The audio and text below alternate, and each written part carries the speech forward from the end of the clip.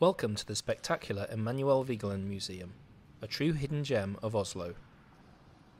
Located in a hilly suburb of the Norwegian capital, the museum appears from the outside to be a windowless church.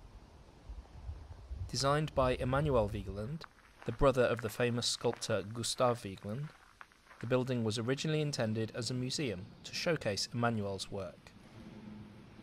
He then decided that the museum should serve as a mausoleum, and so the windows were bricked up.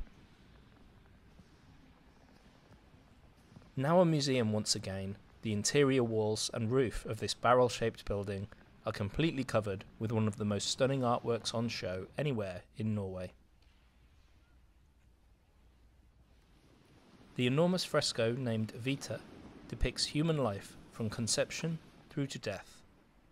As you can see, the lighting is kept extremely low in order to protect the painting, but your eyes do adjust after a couple of minutes.